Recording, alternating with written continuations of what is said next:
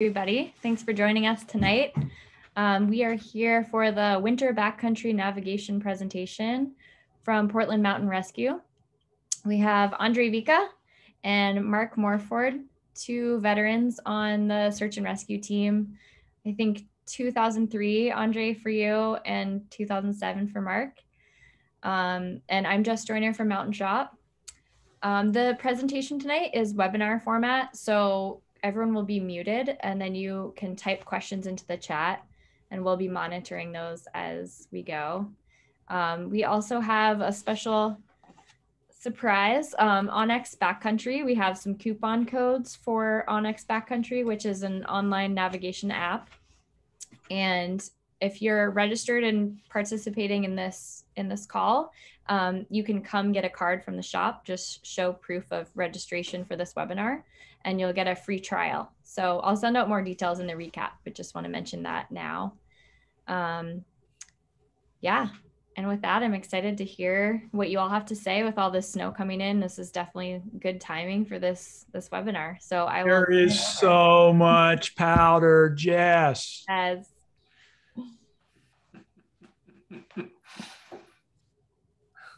All right, are we on, Jess?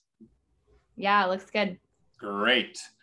Hi, everyone. As Jess said, my name is Andre Veka, and I'm with Portland Mountain Rescue together with my fellow rescuer, Mark. You want to say hi, Mark? Oh, hey, guys. There's so much powder. Mark has had the pleasure of testing the powder the last few days. I have unfortunately been stuck in town and can't comment on how nice it is, but Mark promises that it's really great. So we're gonna go through a topic today, which is about winter navigation. And Mark has found his secret powder stash. He may let you in on his secret, but the question is, will you be able to find your way back to the car in a whiteout, after dark, with blowing snow? As we all know, here in Oregon, Portland area, Mount Hood, the weather is not always good. So if you like to ski, whether you backcountry or cross country or snowshoer, whatever you like to do, chances are someday you may get caught in some less than optimal conditions. So today we're going to go through a couple of different topics. First, I'll speak to some of the tools and kind of technical skills that go with navigating in the winter. Sometimes some of these apply to summer, kind of all year round navigation as well. And then Mark will take over with soft skills and being prepared. So as Jess mentioned, if you have questions along the way, please type those into the chat and we'll do our best to answer them either during the slides or afterwards. So please don't be shy. All right, so first, let's talk about old school, map and compass. These are technologies. It's kind of hard to call them that. They're not really technologies, but these are devices that have been around to help us navigate for a long time. The compass has been known for, I think, about 2,200 years. Has been used for navigation for about 1,000. And I think Mark is the only one here who's used even more ancient technology. He navigates by the stars sometimes, but it's a little difficult in the wintertime when it's overcast a lot. That was harsh. You can get me back later. Don't worry. The compass, it's waterproof, basically not possible to destroy it, doesn't need any batteries. Just leave it in your pack and you don't ever have to do anything to it until you need it. Maps, on the other hand, paper maps in this case, they of course can get wet. Keep them dry, put them in a Ziploc bag, buy a dedicated case for them or something. Or I believe you can get several different types of maps these days that are printed on waterproof paper. So that's another option as well. And you know, we would recommend that you always have a compass and a map as a backup. Take it with you in the pack. I just leave my compass in my pack. It stays there all the time. Never take it out unless I'm outside doing stuff and using it. Comes with the added benefit. In my case, I have a sighting compass like in the middle shown down below. that if I ever have a contact lens problem or anything like that, I have a handy mirror with me as well. But as with anything, and probably even more so with a map and compass, you do have to practice. It doesn't help to just put it in your pack and leave it and never take it out. Take it out on a nice day. Take it out in your neighborhood. Take it out when you're on a hike with the family or on a sunny day and practice using it. You want to make sure that the time when you actually need it to get home, that you know how to use it. And a couple of things with, these what we call, I guess, what I'm calling old school technologies is you practice so you are always certain you know how to set a bearing and follow it. If you need to go 282 degrees to get back to your car, make sure you know how to set your compass for 282 degrees and follow the direction the compass is telling you to go. It's simple to do. Look it up on the internet, take a class, but learn how to do it and practice it. Here in Oregon, you also want to be able to make an adjustment for declination. Declination, for those of you who don't know, is important because the geographic North Pole, which is the way your map's pointing to the north, and the magnetic North Pole, which is the way your compass is pointing to the north, aren't the same. You can see in the lower right corner of my slide here how the declination varies based on where you are in the United States. If you happen to live in Illinois, you'll see you're basically on the 0%, on the 0 degree line, meaning that the magnetic north and the geographic north from your standpoint in Illinois is about the same. Here in Oregon, on the other hand, there's about a 17-degree difference, I think now, Mark, is that right? Yeah, 17 and a half, I think.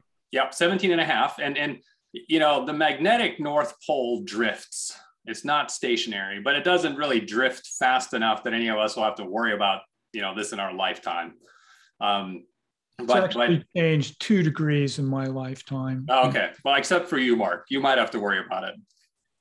But the point is that if you look at your map, a good topographical map will show you at the bottom of it. If you look in the middle graphic that I have at the bottom of this slide, you'll see, it's a little hard to see on this slide, but you'll see that it has a diagram that indicates the difference between the north as indicated by the map and the magnetic north at the time the map was printed. So you can see that in the case of Oregon, it's, as Mark said, about 17 and a half degrees difference. So your compass is pointing about 17 and a half degrees to the east of the compass's north. So that's important to take into account to be able to navigate properly. And you can buy compasses that allow you to set that in the compass. There's a little screw on the bottom that you can permanently set it. Otherwise, it's a pretty straightforward task to just use simple math to account for the 17 and a half degree difference.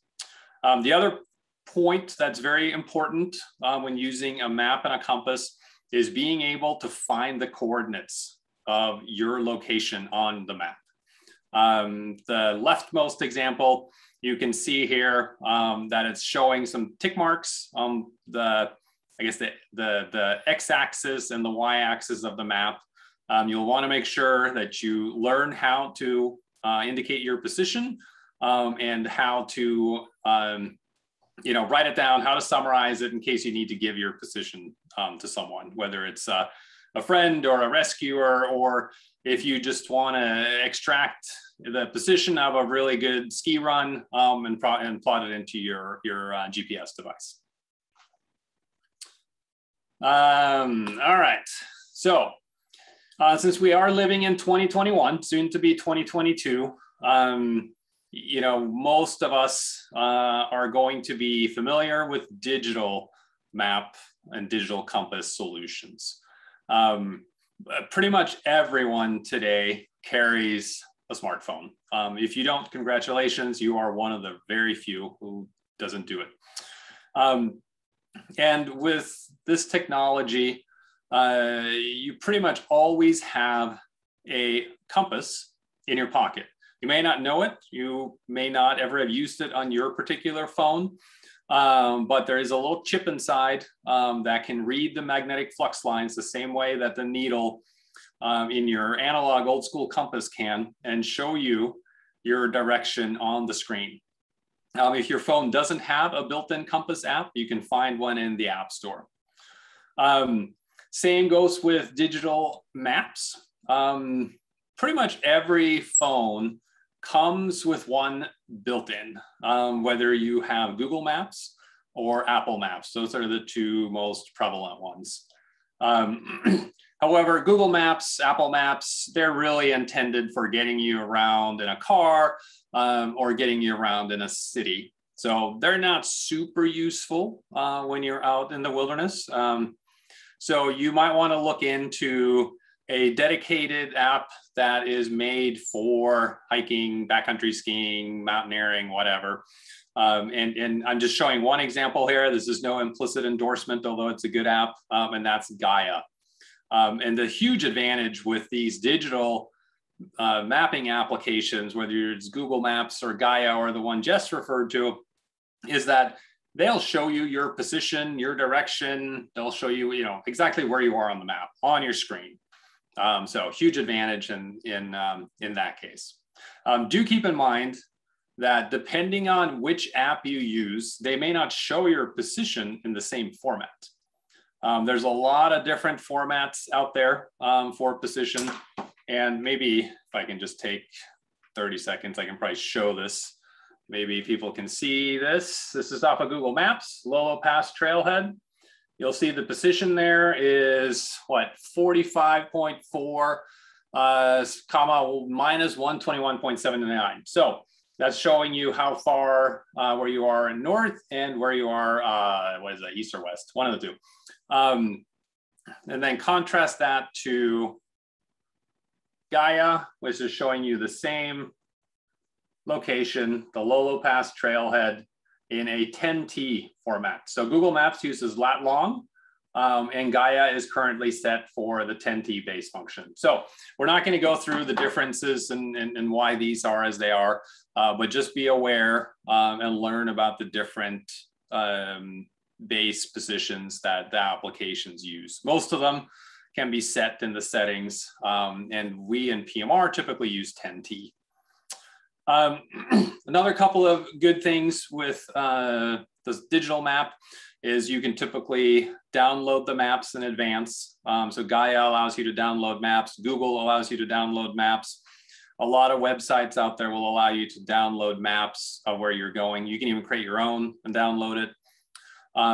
Or if you're at an unfamiliar trailhead, there'll often be a map at the trailhead. You can take a photo of it, bring it with you, and it can serve backup purposes. Now, of course, there are some drawbacks with using digital maps and compasses. Batteries don't last forever, particularly on smartphones, which you're often using for a lot of different things. You might get a phone call, you might send some text messages, you might be posting on social media, in addition to using the compass and the map. So those things drain the battery, and you really want to have a backup there if the battery is not lasting long enough for you to get home. And then also some applications and some mapping and compass functions may require a network connection. You don't always have a network connection in the backcountry. And as many of you may have experienced, water on the screen, snow on the screen, water in the charging port, snow in the charging port, cold weather. These make it hard to keep your device operational and to operate them properly. All right, let's switch gears a little bit and talk about global navigation satellite systems. Most of you will know this is GPS. GPS is the US system. There are several other systems out there, and whether you know it or not, your device is leveraging satellites from a bunch of different navigation systems to give you a position. Same thing is with the digital map and compass. A modern smartphone has a GPS receiver built in. And you can get a typical accuracy for GPS down into about 10 meters or less. The stated accuracy is somewhere around 1 meter, but that can be impacted by where you are.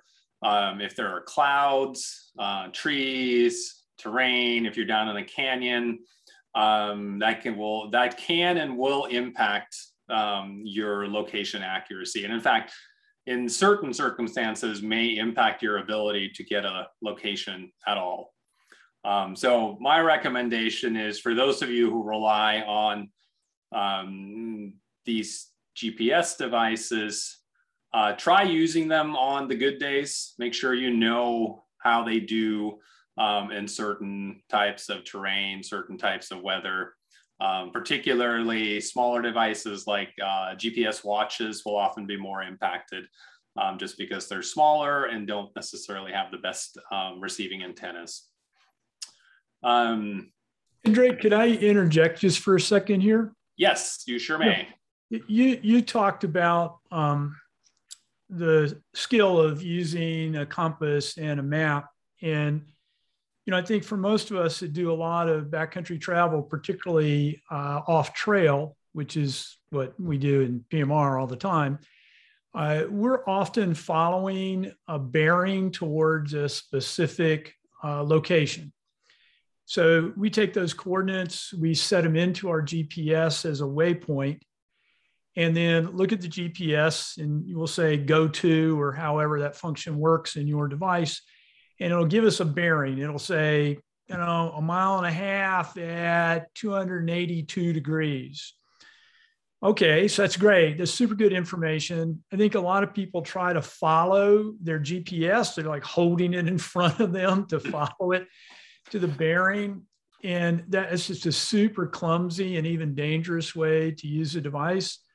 What most of us do is we grab that bearing, 282 degrees, we whip out our compass, we set our analog compass to 282, we turn our GPS off, put it back in our pocket, and we keep the compass in our hand and consult it, every 100 feet or whatever, so we can follow that bearing. And the best way to do it is, wherever you're standing, you hold the compass, you sight it in at 282 degrees, on that tall tree with the 2 tops to it. Okay, now I'm just walking to that tall tree with the 2 tops to it. And you just keep doing that. But that's the skill I think is most important with the GPS in navigating backcountry, is knowing where you want to go by coordinates, getting a bearing, and following that. Andre, how do you do it? How do you use a GPS to get somewhere? How do you use it to get back to your call? Same thing, right? I mean, for going to where I'm going, I use your technique, right? Which is to get my bearing and then using my compass to follow that bearing, because I don't want to hold my phone out. I don't want to hold my, dedicated GPS. I don't like having stuff clipped to my front, other than like small, compass is easy. I can slip it in my glove even and just have it in there and pull it out when I need it. But then I'll also usually turn on my GPS's tracking function. Okay. Right. So then when I do get to my destination and I want to get out, then it's usually a pretty simple process to ask my GPS, okay, where is my where's my track? Or if I skied down the run and my track's at the top of the ridge, I'll usually set a waypoint on the ridge so I can get back to that track and then follow the track back out. If I were really smart, I'd remember, oh my gosh, it was 282 degrees when I went this way.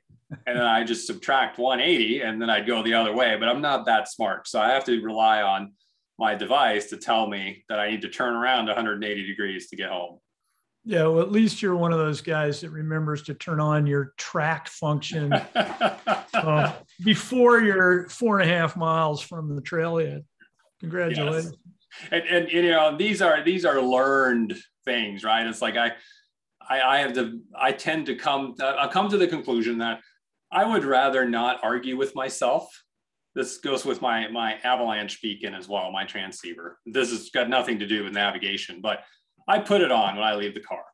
So I'm going backcountry skiing, doesn't matter where I am, because I don't want to be in a situation where I argued with myself and then I'm in a really sketchy place and I was like, oh wow, I really wish I'd put that on. It's the same ththen with my navigation, which is why I always keep my compass.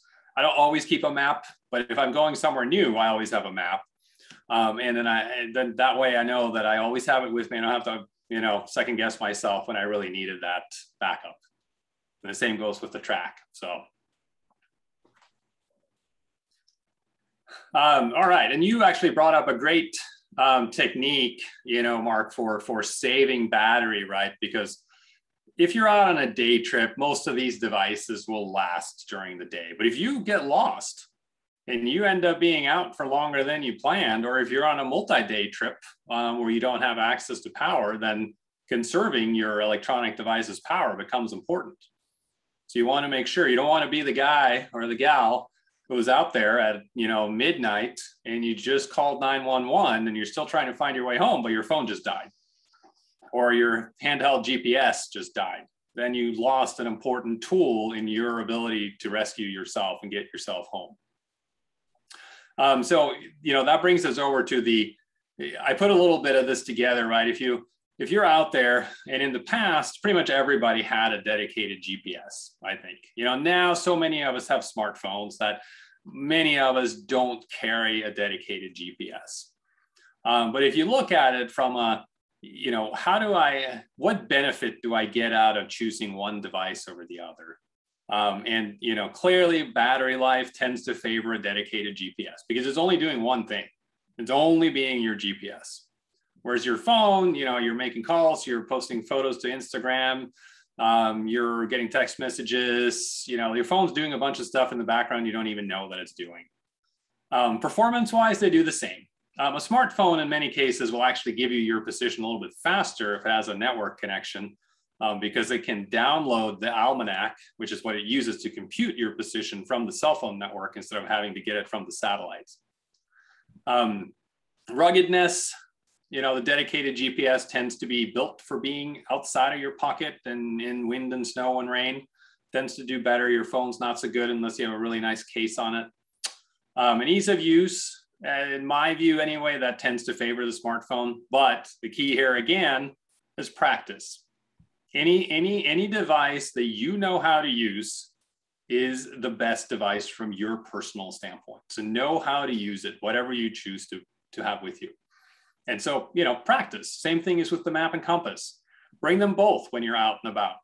Find your location, find your coordinates, set a destination, a waypoint, set a track, follow, you know, practice using that information when you're out on a nice weather hike, a nice weather ski, so that when you're in a bad situation, you know how to use those tools to help get you home.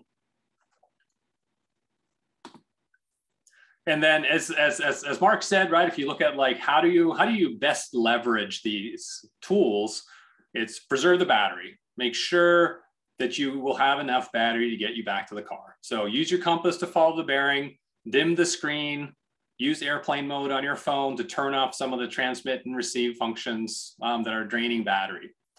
Download maps, your routes, whatever you need, waypoints before you leave home, before you leave your source of reliable power. Many dedicated GPS units will have replaceable AA batteries. Bring spare ones. You know, consider, I never carry a power bank myself, but consider carrying one if you use your phone a lot. And especially if you're on a multi-day trip, have some sort of a solution to charge your phone. Another thing that some people do is many phones come with a share your location function, which is a very simple way as long as you have a network connection, but that drains the battery as well. So Andre, I got to interject here on preserving the battery. Several years ago, we had a mission. I call it the Facebook mission. Yes, I know that one. Okay, well, you tell the story. So there's this guy that you tell the story now. I'm going to tell it. But guy, he gets stuck. He thinks he's climbing Mount Hood. He goes up instead, Crater Rock, and he gets stuck up there. And he calls 911. And then once he talked to the sheriff and he knows the rescue's coming, they tell him to stay put. It's going to be hours before we get to him. So he whiles away that time posting on Facebook and Twitter with all of his friends. And of course, his battery's dead. We can't reach him. We really can't find him either because he's in a really odd spot. So the little bit of advice, we learn our advice from experience. So added to Indre's list here is don't use Facebook after you call 911. So just remember that. Well, I was going to say, I mean, it was actually in this case, we learned, I think it was in retrospect, but somebody found the guy on Facebook and looked at some of his photos he had posted. And a lot of phones will geotag your photo. Yeah. And the location that was geotagged on the photos he posted on Facebook were actually very accurate. They were. And that was after the fact. That was after the fact. So it didn't help us at the time because the coordinates that the sheriff had gotten through the 911 system they were not particularly accurate. The coordinates we had for that mission were a cell ping. Yeah. And that actually brings up a great point, Indre, in using devices.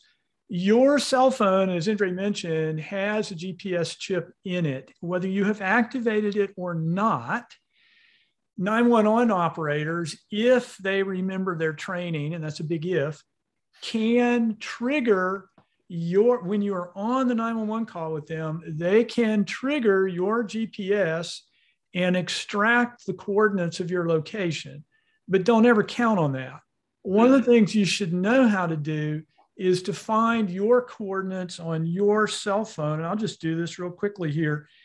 I'm just looking at the Compass app on my iPhone. There it is. And if you look right below where it says which direction it's pointing, you'll actually see my coordinates in lat long. Right there it is.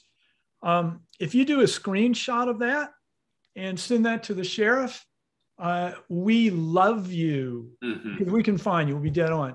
Indre, we've got a few questions in the chat. And I'll just call out a couple of these. The first one is, hey, I use a map and compass. What's a waypoint? You want to go with that? Yeah, sure. So a waypoint, many times you can't take a direct route to your destination. So a waypoint is simply just an intermediate point that'll take you from, let's say you're going up to Mount Hood, to the summit of Mount Hood. From the parking lot, you may plot a course that goes a little bit more to the west to get out of the, White River Canyon that's right there. So you set your bearing to the west, and then you say, okay, I'm going to go for 3/4 of a mile, and that's going to be my first waypoint. And then you hit that waypoint, and then from there on, you take another bearing that goes straight to the summit. So it just allows you to adjust your route to account for terrain features, maybe snow conditions. It could be anything that would cause you to not take a direct route from your initial point to your destination. Perfect. And so here's another question, and I'll take this one. Will putting your smartphone into airplane mode to conserve battery, will that remove or turn off the GPS capability? And the answer is, you got it. It depends. So with the current version of iOS, that's Apple, and what I'm most familiar with, it does not, airplane mode does not turn off your GPS function. And that's important to know because if, for example, you have a GPS, a mapping app open on your phone, whether you have that window open or not, whether you have the screen on or not, your GPS is tracking you in that map. It's constantly updating itself, whether it's Gaia or it's Apple Maps or whatever. So even if you have it in airplane mode, that GPS is still working to snag the satellites and talk with them. So back with conserving battery, if you're really trying to conserve your battery out for several days, I keep my phone off and I turn it on when I need to check my location on the GPS or I need to pull a bearing, and then I literally turn it back off again. Mm-hmm. For earlier versions of iOS, airplane mode did turn off the GPS capability, but you could go into your settings and change that.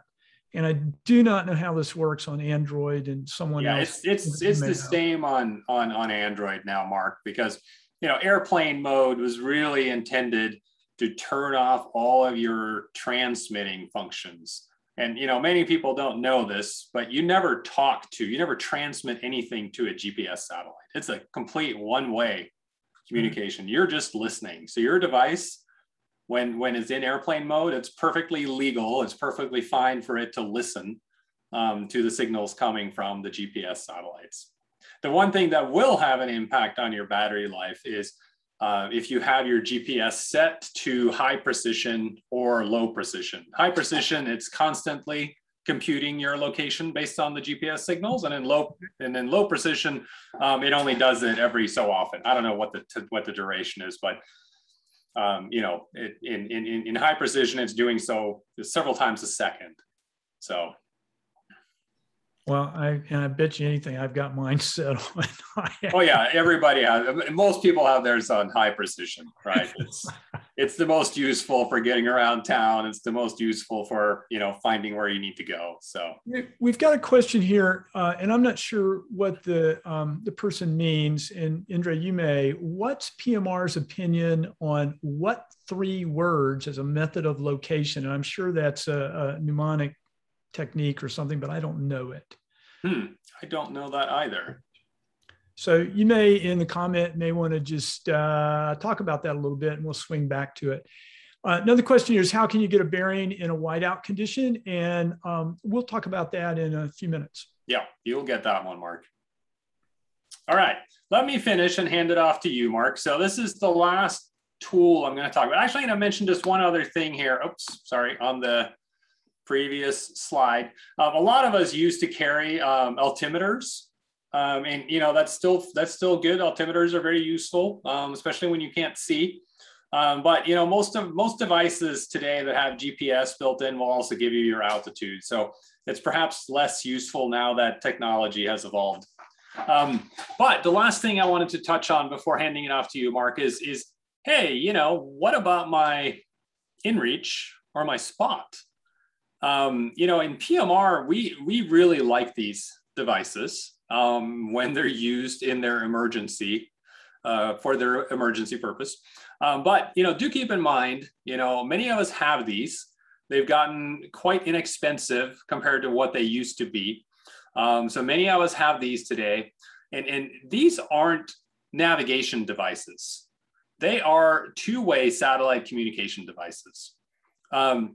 They do know where you are. They do have a built-in GPS receiver. Now, there may even be some new models now that are both a kind of handheld GPS as well as a two-way satellite communication device. I'm not super familiar with the newest models, but these devices are primarily intended for status messaging. They allow you to send simple text messages, much like you can with your cell phone, and receive simple text messages via either the Global Star or the Iridium satellite network. The most useful aspect from PMR standpoint, though, is that they allow you to send a very accurate emergency call if you get into trouble. And we've used these devices, or we have leveraged the information provided by these devices on at least a few rescues over the last few years, where someone's in the wilderness. You don't need to have a cell phone connection.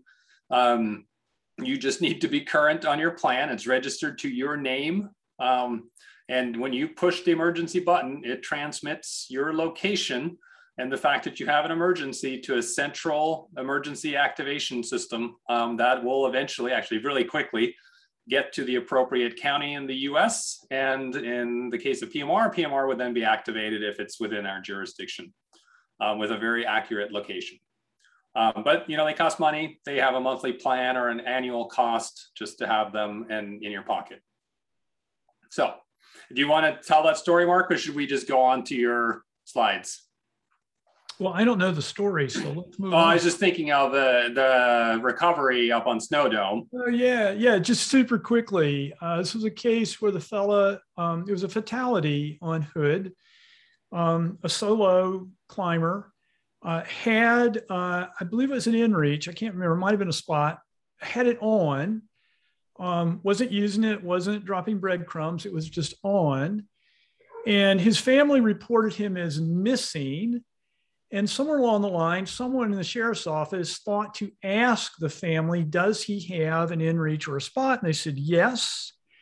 They contacted that company. I think it was Spot. They contacted them, and Spot was then able to see data from where his GPS had been pulling down coordinates, and was actually able to tell, oh, this Spot unit has been stationary for like 36 hours, and gave us those coordinates, and that took us directly to, sadly, to the individual's body. But it was a new thing for me to realize that that was one application and capability of a Spot unit.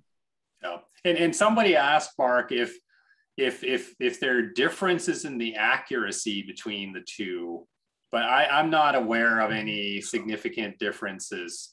I suggest, if you want an answer to that question, go on the various forums and you will find hundreds of answers to that question, none of which are authoritative. Yes.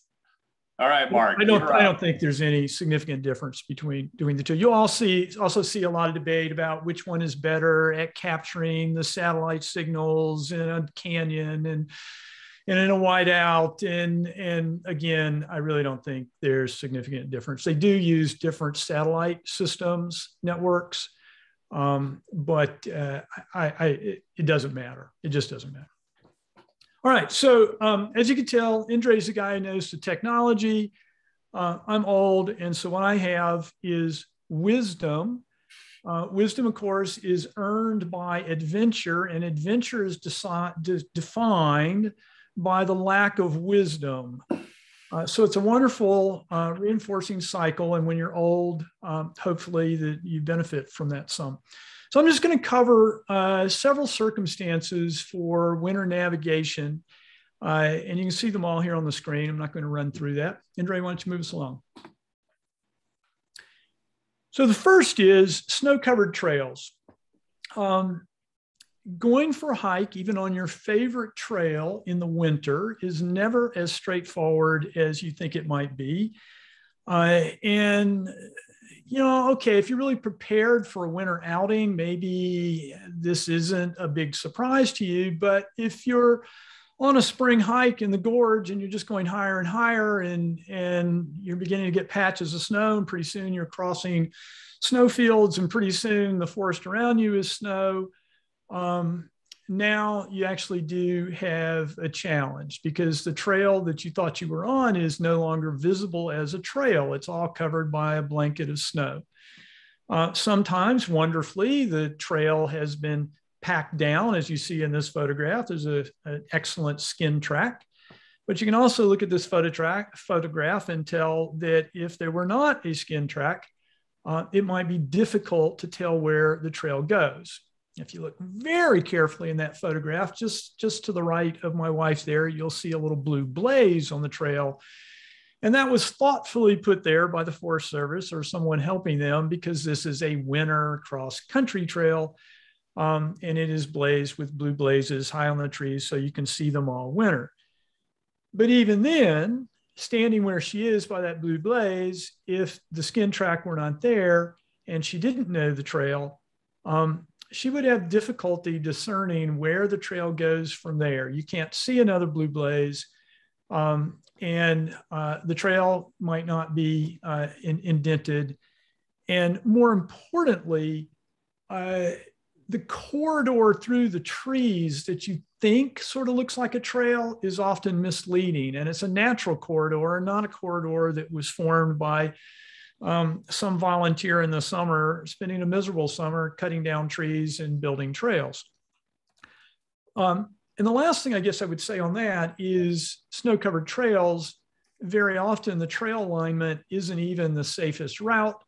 A trail that runs along a steep traverse covered with snow may be very difficult. It may be prone to slides. It may hide a lot of hazards under the snow. And just all the way around, trying to navigate to a trail is difficult in the winter. Go ahead, drink. So, okay, so what are your strategies when you can't see the trail nicely worn as a path in front of you? Well, I think a lot of people say, well, I'll just follow my tracks back home. That won't necessarily get me where I'm going unless I'm following somebody else's tracks and I know who they are and I know where they're going, which are big assumptions. But to get back, you think, oh, I can just follow my tracks. Again, as I said, I have lots of wisdom and you can guess where this is going. More than once in recent history, I've turned around thinking I'm going to follow my tracks and I can't see my tracks. In the winter, we have low light. Low light across the snow creates various shadows. Every sun cup looks like my track. Although my boots may have a distinct tread on the bottom, that tread melts out very quickly, or the wind has blown snow back into my tracks. Just quite simply, following your tracks home is a high risk strategy all by itself. Sometimes great, sometimes a very poor strategy. So what do I do to know my way back home? Well, first of all, frequent look backs. Stop frequently in the trail and just look back and see, what does my route look like on return? If I were going to turn around right now, would I be able to see my return route? Are my tracks clearly visible? Or did I walk across this snow patch on hard ice-crusted, sun-crusted snow, and I didn't leave any tracks? So look backs are great. Also, just flagging your route. And don't do this in ways that are interfere with other people's experience and leaving big cairns and stuff along the way. You don't need to do that, particularly in the winter. But taking a stick and sticking it straight up in the snow in the middle of the snowfield you just crossed, so that it's obvious it didn't just land there and you could see it on your way back, that's helpful. Throwing some stones out, when you cross an area where it's bare and you can grab a handful of stones, grab them, then go across the snowfield and sprinkle those stones across the snowfield as you go one way, and that may help you get back. These are just strategies, but the look back, I think, is the most valuable of those. I'm often going in front, and so I combine the look back with turn around and just checking on the rest of my party. I have to remind myself, don't just check to see that the dog's still there. Check to see what it looks like from whence I came.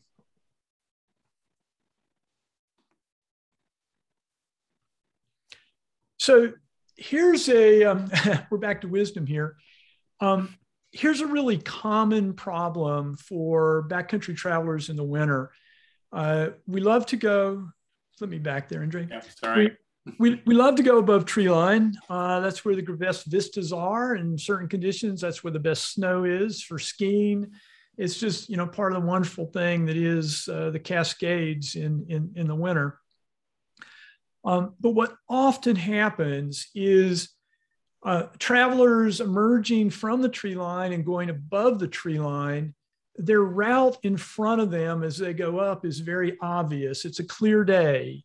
They can see the summit. They can see Illumination Saddle. They can see whatever it is they're going to, the stone hut on the north side. They can see it and they just walk towards it, all the while thinking that navigation is super simple. And then they turn around and they need to go back down. And the question is, well, once I get to tree line, the trail will be obvious, we hope, or I can follow my tracks when I'm in below tree line, or there'll be blue blazes below tree line. But the trick is to find the place where you left tree line and went into the alpine. And that's sometimes very difficult. I made this mistake years ago on a spring climb of Mount St. Helens with a bunch of Boy Scouts, for crying out loud.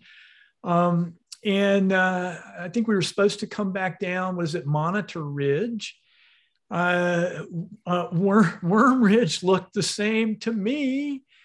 And down we go. And, we're a couple of miles away from our intended route. I, of course, blamed that on one of the Boy Scouts, and everything was fine. And the parents knew none the better. But, truly, it's a common problem. It is also a factor that shows up in our rescue missions. This very location where this photograph was taken was the scene of a big search mission about 4 years ago, over on the north side. And a couple of dads left their kids at the Cooper Spur ski area and skinned up the Pulaui Ridge Trail, got up above tree line, needed to get back down to pick up their kids by 4 o'clock. They didn't make it because they're over on Gnarl Ridge, at least 2 ridges to the west of where they wanted to be, the southwest. They spent the night out there with a couple of angry moms who had to pick up the kids at Cooper Ski Area and wondered where the fathers were. Key thing, you got to have a strategy for finding your way back to where you emerge from tree line. Andre? Yes. Yeah, and this is common these days, right? I mean, there are a lot of people in this area, and backcountry skiing is getting more and more popular. Is that your skin track, or is it the one over there? Yeah, or is it the one you can see, faintly over in the bowl? Or did someone else come up Worm Ridge instead of us? Yeah, that's right. So again, strategies, and these will sound familiar from other parts of the conversation here. Frequent lookbacks. This is so important when you've gotten above tree line. Get 100 yards above where you emerge from the forest and look back at it. Take a bearing. Just go ahead and stand where you are and take a bearing, kind of sight the summit or wherever it is you're trying to go over your shoulder and straight in front of you where you emerge from tree line, and log that bearing, write it down, keep it in your memory. Take a photograph. I do this sometimes where where I think I might get confused when I do a look back. I just go ahead and take a photograph of where I've been so I can call that back up. And then the key one with technology is GPS breadcrumbs, a track. Set a track in your GPS and on your way up, and then you can follow it down. Or if not a track, just set a waypoint, just right where you start to emerge from tree line, stop for a moment, go to your GPS, your phone, or your standalone GPS, and enter a waypoint at my current location. Just super key strategy for you to follow. And that will avoid a night, unexpected night in the backcountry, and angry spouses, friends, mothers, and children stuck at ski areas.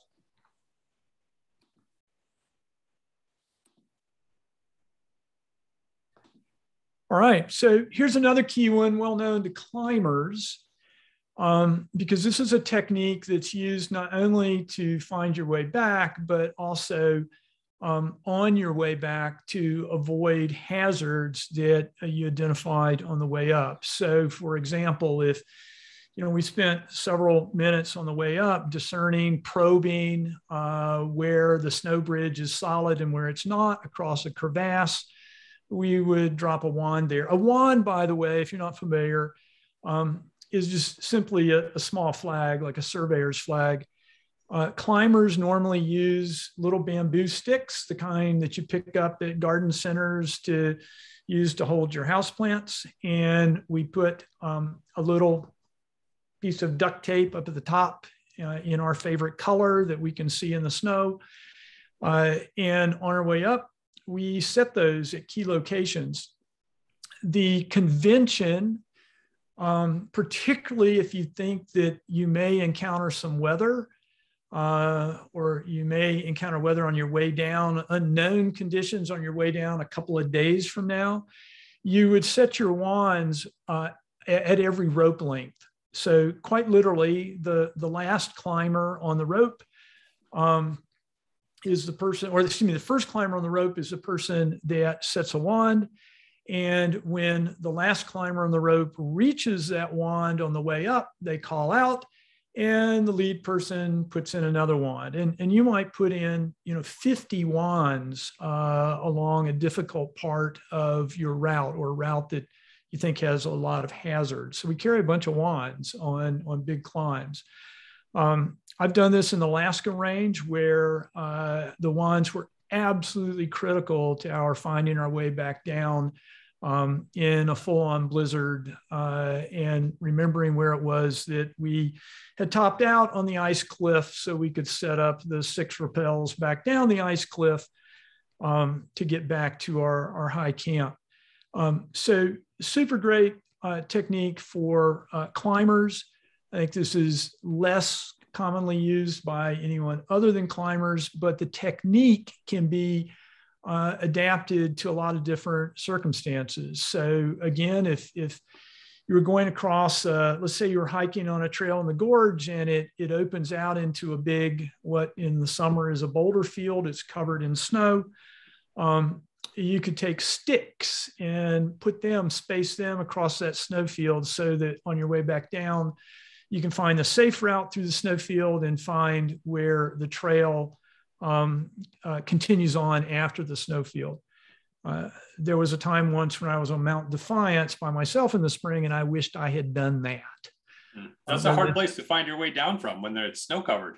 Absolutely. And yeah. I'm sure I spent a half hour wading through boulder fields trying to find the trail on the other side of the snowfield. Let's keep going. So whiteout. And someone asked the question earlier, how do I set a bearing? I think was a question in a whiteout, where the answer is you don't do it by vision. It's not done that way, because there are no landmarks that you can use to say, okay, I know that I left the tree line down by the clump of fir sticking out high on the ridge, because you can't see those fir sticking out high on the ridge. So this is where waypoints come in super handy, having set a couple of waypoints on your way up so that you can navigate to those on the way back down. But that's going to be a problem for you. There are other problems, and we'll talk more about that. The other problems for you will be vertigo, the lack of landmarks above tree line, particularly. You don't have any trees. And when I mean landmarks, I mean anything that you can see other than moving snow is a landmark. And in the absence of those, vertigo sets in. And this affects everyone. If somebody tells you they've never gotten vertigo in a whiteout, then they have never been in a whiteout, period. You have no macro view. You can't see your tracks. You can't see the surface well enough to discern the grade even one step in front of you. And by the way, Indra and I know these conditions well, because these are the conditions during which you call for a rescue. These are the conditions we go out looking for you in. Go ahead, Indra. Yeah, no. And this is something that you may well experience yourself. I've had at least 2 or 3 times that I can think of myself where I've been on a backcountry ski trip where either I myself have fallen off, thankfully a small cliff, and landed in a heap down below, or my buddy disappeared when I was looking the other way and was in a little pile of gear and clothing, at 10 feet down, some little micro drop that was not, we could not see. I punched through a cornice on one of the Wendell's jumps on the Palmer snowfield once in a dead whiteout. And my buddies go, "Where'd he go?"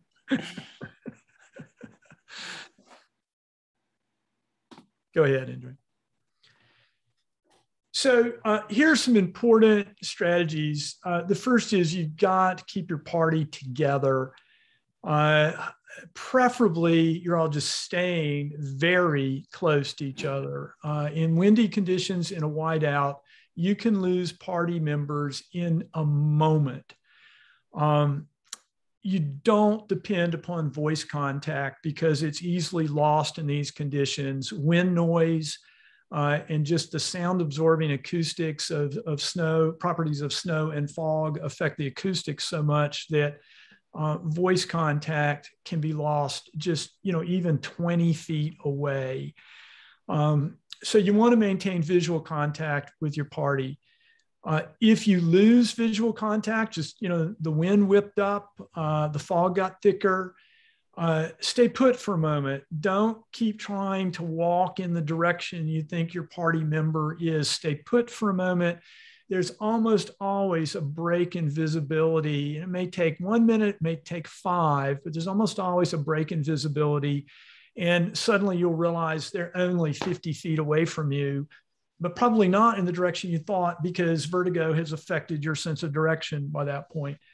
So stay put.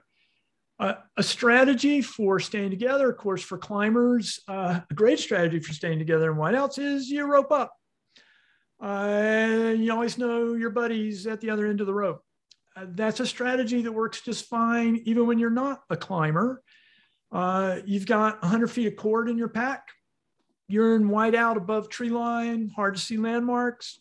Tie it to everybody's belt. Stay together. Don't lose them. It's just such a key precaution in the backcountry. And again, more than once, we've had missions where parties were separated in a whiteout. Part of the party got back and waited, and the rest of the party didn't, and rescue was required. Go ahead, Indra.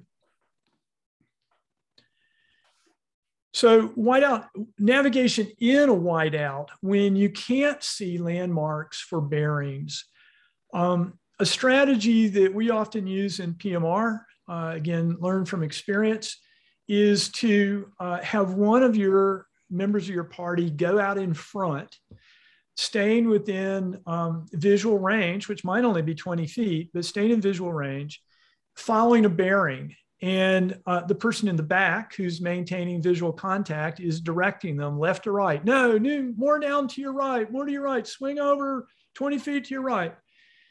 And then at the point that you may lose visual contact, then the person in the back goes, they walk towards that other person almost always. They can see them because the contrast between clothing and the snow provides that landmark. This is particularly important if somebody in your party is having big problems with vertigo. Give them somebody out in front to follow. So in addition to just following a bearing, you can use it to help people get and keep their balance.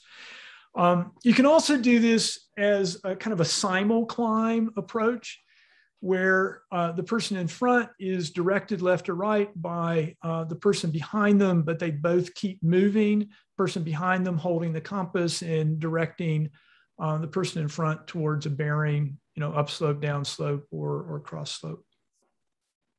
Thanks, Andre. So a couple of times I've been on missions on Hood above tree line with blowing snow and whiteout. And by blowing snow, I mean ground snow. So fog conditions, snow blowing across the surface, cannot consistently even see my ski tips. Every shadow looks like a cliff. On one mission, we were searching for a fellow who was stranded up at Mississippi Head, which is a series of cliffs below Illumination Saddle off to the west of Timberline ski area. And we knew that we were in cliffy terrain, and we're a little concerned about that. And when you get to an abrupt edge, you don't know if it's 6 inches or 6 feet or 60 feet. So some strategies that I've seen used and have used myself. First of all, I extend my ski pole to its maximum extension, and I sweep it on the snow in front of me. I'm reaching out over my ski tips and just kind of inching along with it. So it gives me a couple things. I can see something out in front of me. That's my ski tip. That's helpful just for keeping my balance. And it's also given me some feedback on what the terrain is like there. At one point, one of my buddies, another rescuer, came up with this great technique on a search like this. So, wow, I just wish my ski pole were longer. And so we took an avalanche probe, which is, that one was probably 3 meters, maybe 4, attached a bandana to the end of it. So you could kind of see that as something different than the ski probe. And we swept that. One guy would go in front, sweeping the surface way out in front of their skis.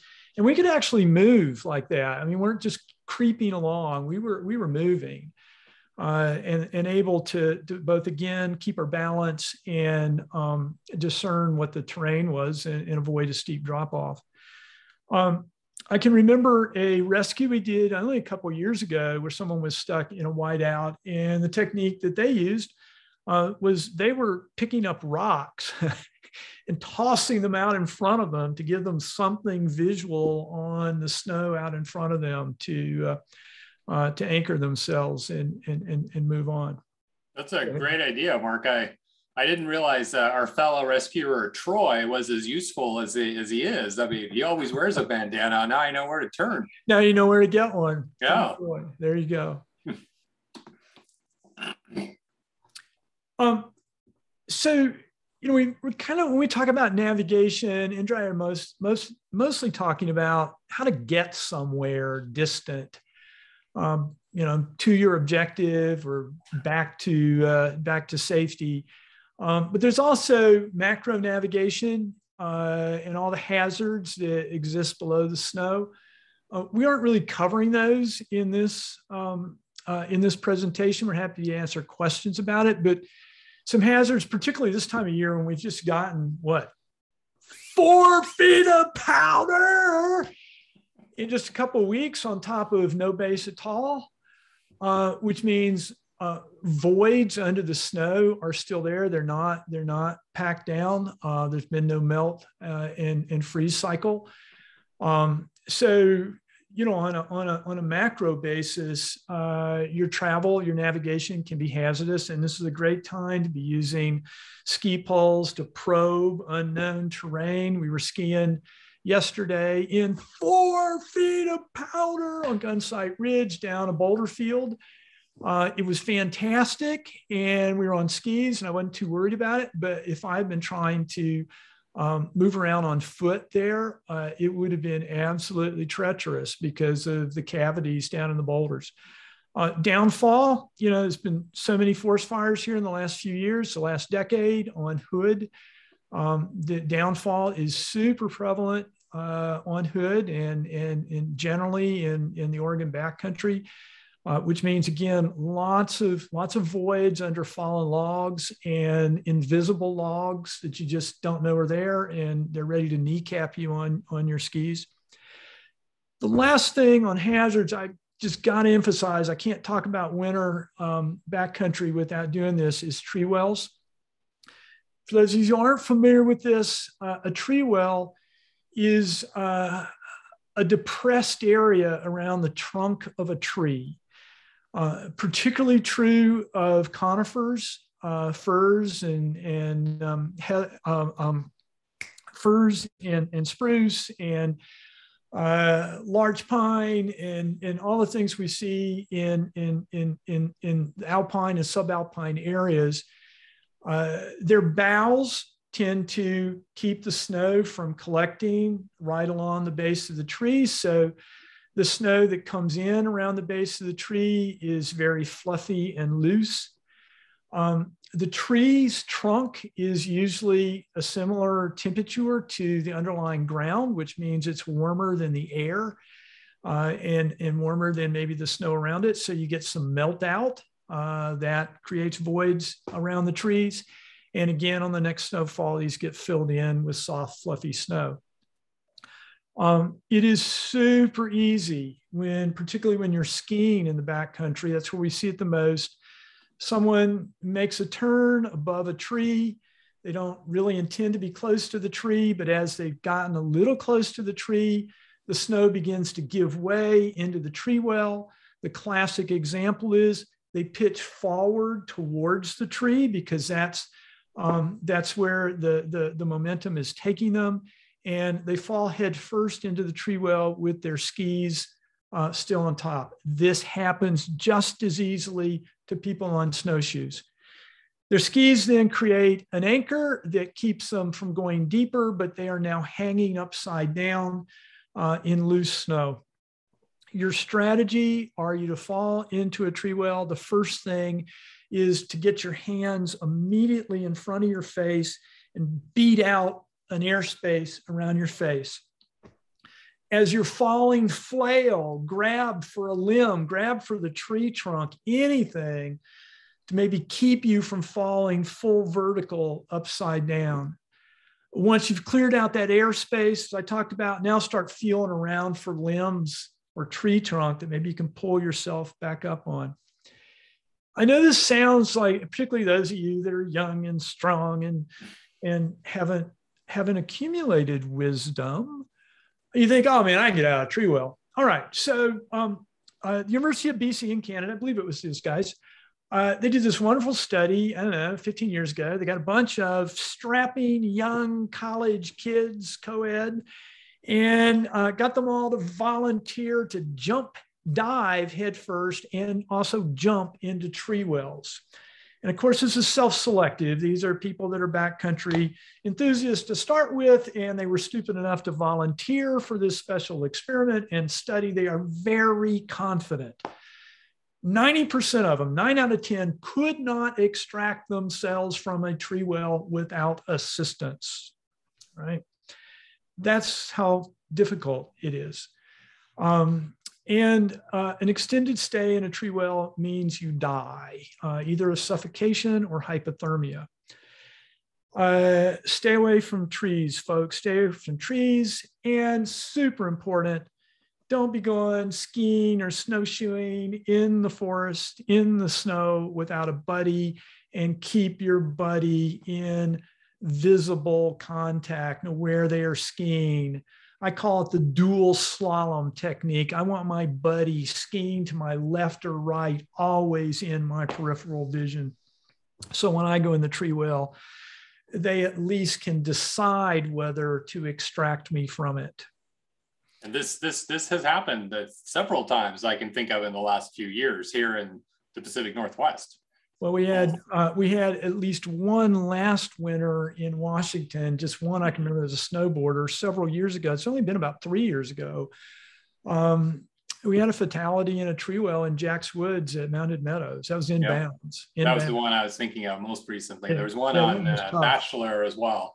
Yeah, 2 years ago maybe. So this is not. Yes, Bachelor also. That's right. Yeah. Yes.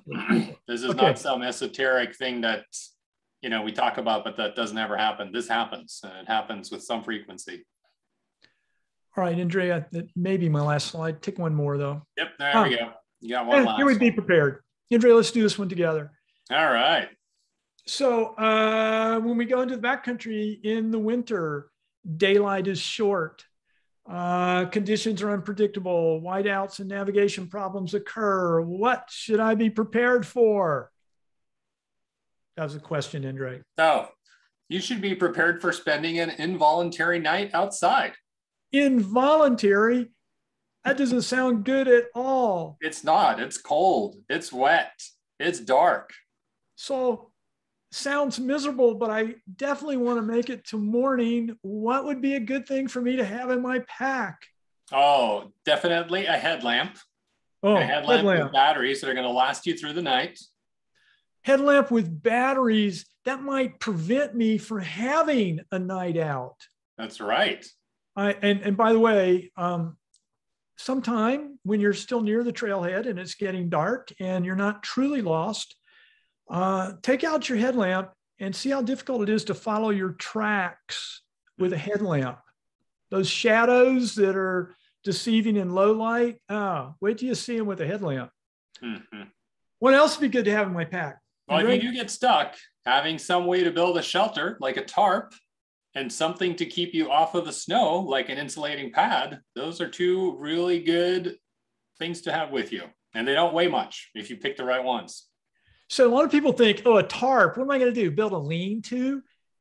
Dude, having a tarp in your pack and it's just, you know, Indre, me, and a couple other people, and it's really windy, and we just want to stop and get calories, whip out that tarp, huddle together and wrap that tarp around all of us.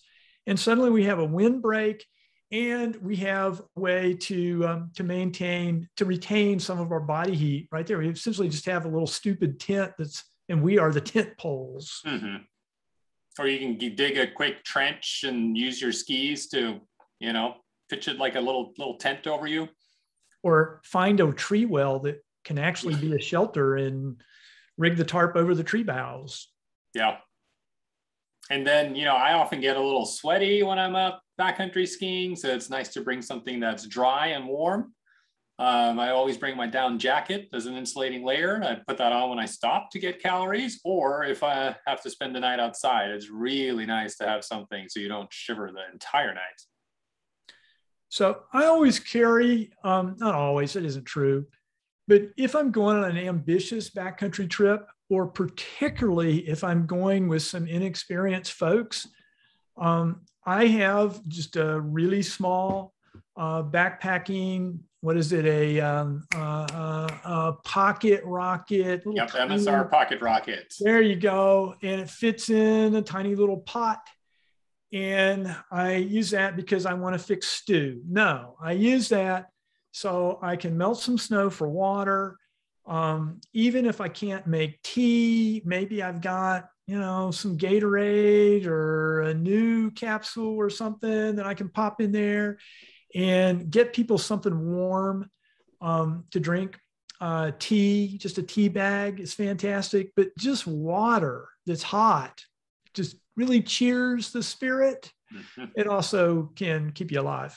Yeah, or you can get one of those packets of Jell-O at your local Safeway. Calories.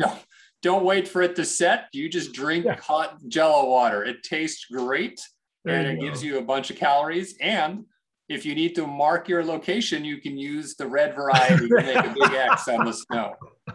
Okay, I know this wasn't on the list, but I got to tell you, when you say that, so when I'm going out on a rescue mission and I'm rushing around the house grabbing my gear, one of the things I do is I go by the kitchen, I throw on a pot of water, and I throw a bunch of Gatorade or another hydration mix into a water bottle, preferably an insulated bottle. And I fill it full of boiling water. I throw it in my pack, and it gives me some wonderful things. First, when we get to the patient, I've got something hot for them to drink. Two, if we don't get to the patient and I'm cold, I've got something hot to drink. And three, if we're just out for a really long time, every time I get something to drink, I can pack some more snow in that bottle and the hot water will melt it. And my 750 milliliters becomes 1.5 liters for the day. So great strategy. You know, Indre, I think that's it. Yep, food, something to eat, calories. Chocolate. Yes. Dark chocolate. That's always good. I think that's perhaps it. Is that right? Let's see. Yes. Oh, no. I need to talk about this. No, this is important. On our navigation challenges, again, learning from experience, and this still happens to me. So I'm having a little trouble finding my way. I realize I'm not on route. I realize, I'm not exactly sure where I came out of tree line. And now I'm having to work. I've stopped. I'm not moving. I've got to work on this challenge. I'm a little worried about it. I'm pissed off because I forgot. I didn't set a waypoint. Maybe there are other people in my party that are cold and I feel pressure. And what am I doing? I've reduced my activity, so I'm not warming any longer. It's not a rest stop, so I didn't think to put on an extra layer for an extended stop. The problem keeps going. It's not solved immediately. And my adrenaline's going now, but I fail to refuel myself with calories. I'm not hydrating well. This is a formula for hypothermia. Even before true hypothermia sets in, just cold starts interfering with my cognition and judgment. I become more rushed, wanting to make a decision, even though I don't have the information or I haven't analyzed it right to make the decision. I dive forward because my judgment is impaired. Folks, this is so real. And again, it's a downward spiral, and you exercise some poor judgment. Now you're lost even worse. Navigation challenge is harder. You've gone even longer without fueling and hydrating. You become even colder, your judgment gets worse, and you can just see how this is a super bad spiral. Next slide. So my solution to this, and this takes self-discipline, and I have to remind myself of this, and if I don't, my wife, if she's with me, does. When I'm confronted with a navigation problem in the winter, or even, at 50 degrees and damp in the fall, I stop, go ahead and put on a layer. Let's get prepared to solve this problem carefully. We've got plenty of time. We have our headlamp. We can get out, put on a layer, just go ahead and take a break. Let's talk for a moment, get a little water, maybe eat one of those chocolates, some Jell-O. And then focus on the problem solving. Just giving yourself that moment to take care of your body, which means taking care of your brain, will make your problem solving so much better, and stop that death spiral into hibernation. And Andre, that is truly it. I think we're at the end. That is truly it. And I think, we did not get any further questions. We did get a clarification on that location question, which I sort of answered in the chat. The 3-word question, though, for you, Mark, and for everybody else is, somebody came up with the brilliant idea to divide the entire world into 3x3 meter squares, and each square gets a 3-word address, so to speak. And this, of course, would work fine for, people who know what these, how to use this system. But I think for, when it comes to search and rescue for us, right, dealing with authorities, everybody knows how to work with coordinates. That's, old-fashioned coordinates. So, in a rescue situation, in most situations, you're still going to be better off using standard positioning. Yeah, and for us, what we use, of course, rather than using longitude and latitude, we are using GIS coordinates and making sure that we're all working from a common datum, and that all of our devices are set to that datum, so that coordinate for me is the same as one for Andre, the same as for the sheriff, the same as for the pilot. Although interestingly, in aerial navigation, they typically use lat-long, and we're often having to translate between the two. Another really great skill for you to have on your GPS is knowing how to move between lat-long and GIS and a specific datum. But we're not going to try to cover that tonight. Yeah, Mark, do we have any recommendations for those who are interested in taking a class, whether it's online or in person, for, compass, map-based navigation, GPS?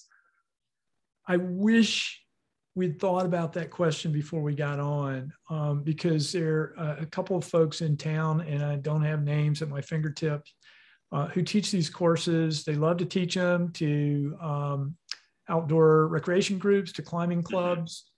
And we'll come in and spend a morning with you or an afternoon and teach you basic map and compass, things like finding your location on a map and finding your coordinates on a map, how to set waypoints on your GPS. YouTube is fantastic for the phone-based GPS, the Android and iOS-based GPS. Lots of good YouTube on that.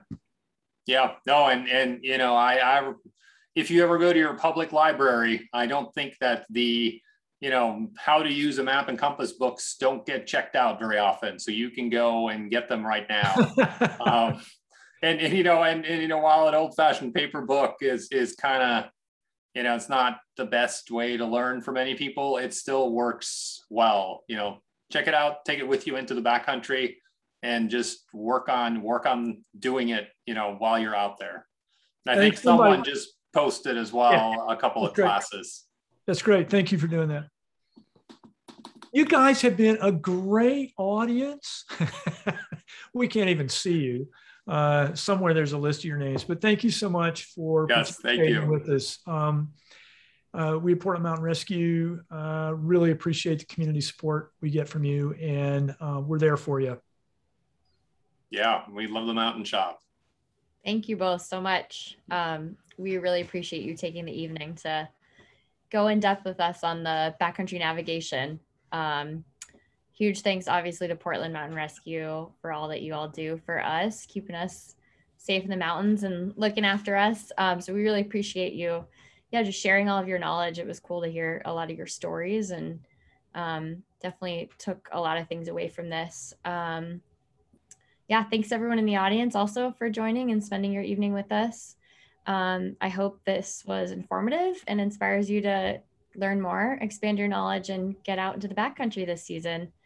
Mark and Andre, if anyone has questions, do you have a good way for people to get in contact with you? You can submit questions to our, on our website. You can find a question point to send questions to pmr.org.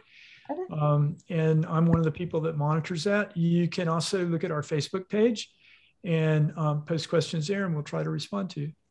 Sounds great. I'll include that in the follow-up email, and I'll also include more details on the 3-month free trial with Onyx Backcountry navigation app. Sweet. And everybody should do that. Yeah. We've also put together some package discounts on products for navigation, and also some of the overnight essentials based on recommendations from PMR. So I will include that as well in the follow-up email. And that is it. So thanks everyone. Have a great night. Be safe out there. Thanks everybody.